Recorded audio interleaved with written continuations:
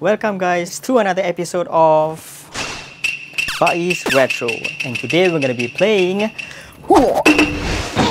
Shinobi 3.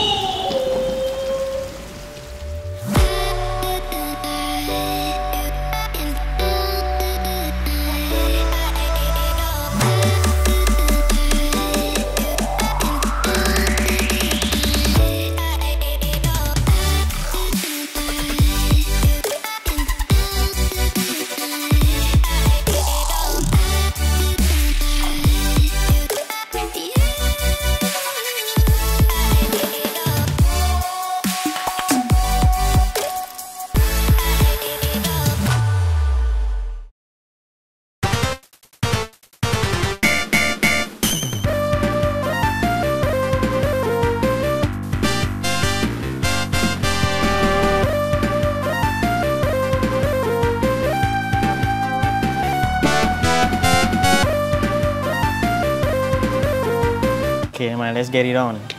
Okay, so here's the game menu. That's my cat.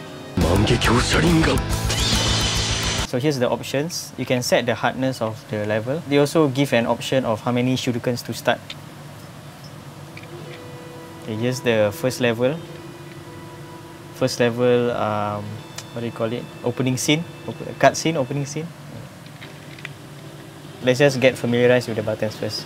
Okay, so I know A is the, they call it like a full power, like a ninjutsu. They only give like one ninjutsu per level. So I'm just gonna save it for bosses or like there's a lot of enemies. You can also change the types of ninjutsu.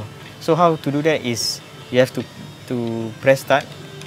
Yeah, obviously they will pause the game.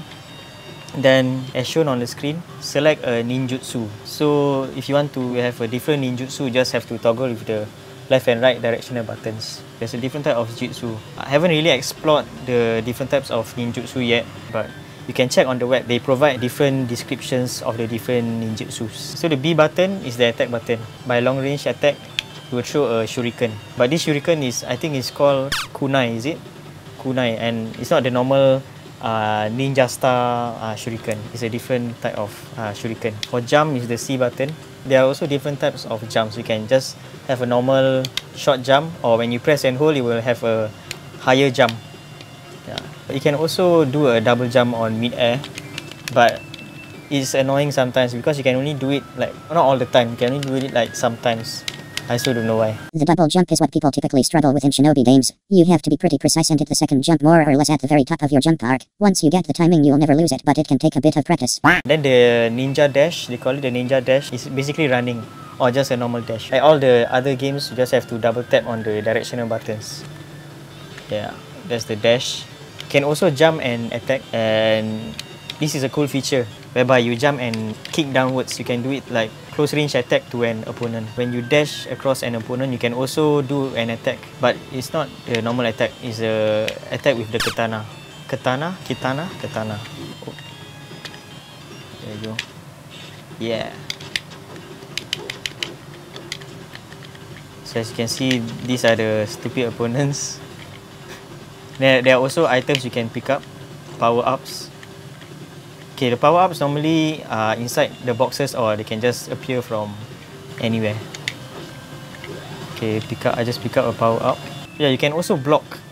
This is a nice feature. You can also block. You have to press and hold the attack button, then you will block. There you go. Let's try it on the enemy's attack. There you go. You see that? Yeah. Okay, let's just play, man. I'm tired of explaining. When you are very close with the opponent, the shinobi won't throw a shuriken. They will do a melee attack with the katana. You see? There you go. There's a ninja girl as well. Okay, that's the dynamite. As you can see, it just exploded. You cannot pick it up. Okay, here's the mini boss because he's more stronger than the opponents. He can block the attacks as well. So you just have to wait until the mini boss attacks, then you can attack it.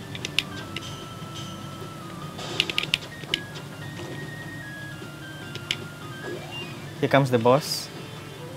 the main boss for this level, for this round. It's similar with the mini bosses except that it's stronger lah. You need more hits to kill it.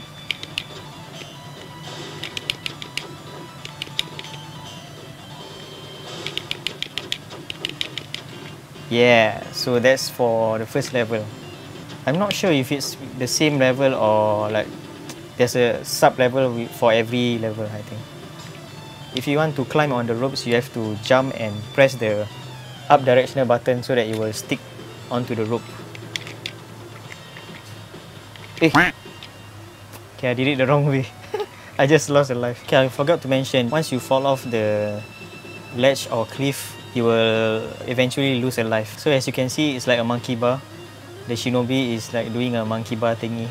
So when you want to drop, you have to press the jump and down button at the same time. Yeah. Okay, let's go.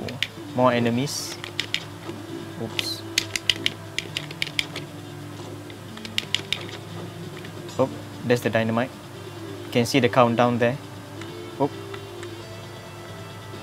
This is one of my favorite moves of the game, where you can, what do you call it? You can zigzag jump up a wall. Okay, watch this, watch this.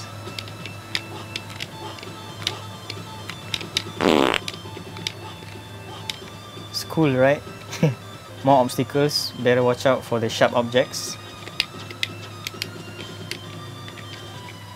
Okay, there's the double jump that I mentioned just now. I knew it. Okay, here's the boss level for this round. As you can see, he has a lot of arms. Oh. Ah, shucks. As you can see, the Shinobi needs more height to jump to avoid the dash attack from the enemy. So the only way to attack this boss is by attack from its behind or wait for it to finish the dash attack. Ah, I'm dying. Ah, shucks. Oh no, okay, I just lost a life. Cannot attack the boss from the front because it's already shielding the front. Okay, let's try if we can block the dash attack, see if it works. Okay, it doesn't work.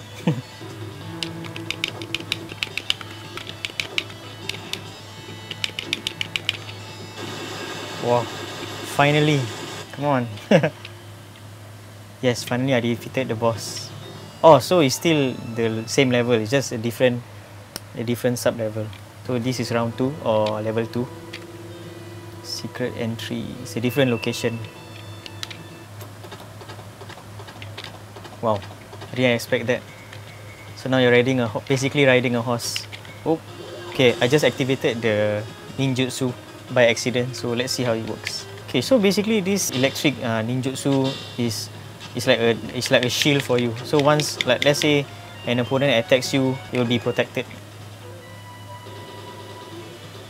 Okay, I think this is the boss music. This should be the boss. The music changes, so I'm guessing this is the boss. Yep, it is. Okay, beware of the spears.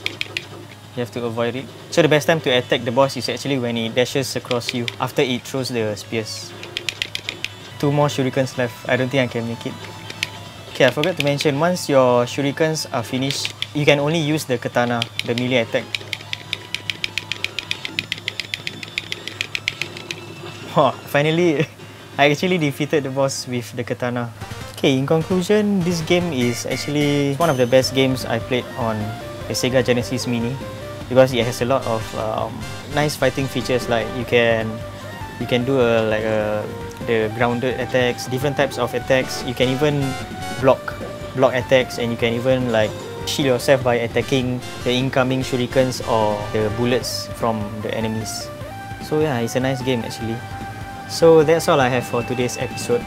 I'll definitely try out different games from this console on the next few episodes. So we'll see you next time. Bye bye.